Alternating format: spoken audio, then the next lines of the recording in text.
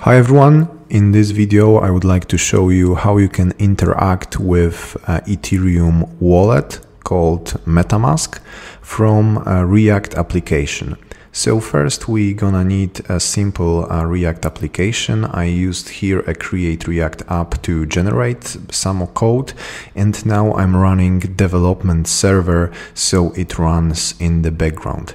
And once our server is running, we can launch the localhost 3000 port, and we can see that our application is working there. And the second step would be to run our local Ethereum blockchain so we can interact with it. If you don't know how to do it, I highly recommend you to watch my previous video on Ganache CLI. So we have our Ethereum server locally running in the background, so we can edit a bit our React code. And our goal for today's video, it would be to get the current Ethereum address of the MetaMask user. So whenever somebody is coming to our decentralized app, we can check what account our user currently is using. And of course we can do it with window.ethereum object. This is a special object which is exposed by wallets like MetaMask.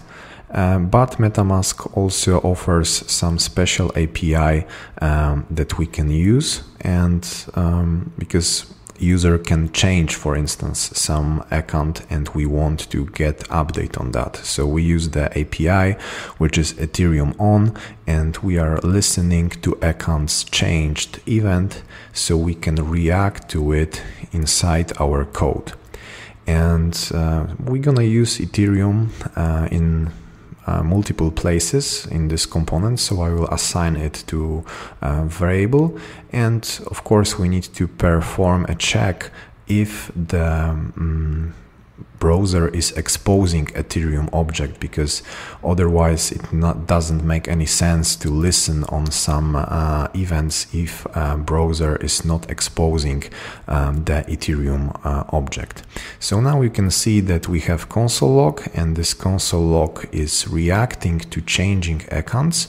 So this listener works. And we can now improve our code a bit and keep the current Ethereum address in the state of our React component. And to do it, we use React hooks, which is use state. Of course, if you are more familiar with class components in Rails, you can use this.state and just store the state there. But I will use hooks, and first we're gonna have address and set address function, and the initial value of our state is just empty string. So whenever account change, we're gonna set our local state to accounts index 0. And now we can see that whenever somebody is changing the account from the MetaMask, our code is reacting to that. Of course, our code now is really simple, but we can use, for instance, Ethereum address and use it to, I don't know, maybe authenticate the user or fetch some previous transactions that we had with this address. But now we have a bit problem with the browsers which are not supporting wallet, which don't have any wallet like MetaMask.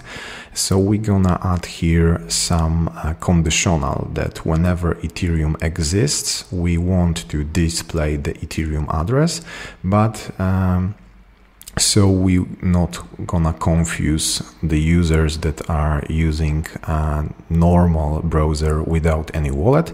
And of course, it would be useful to display some kind of alert that this application requires user to have some wallet. So we're gonna check whenever Ethereum is undefined, we're gonna render paragraph with some red color. Please use browser with Ethereum wallet. And yeah, as you can see, it still works. So inside the Safari browser, we have a nice error. And yeah, this is basically it. Of course, we're gonna extend this code a bit, but I just wanted to show you how easily you can react to changing accounts inside the MetaMask wallet.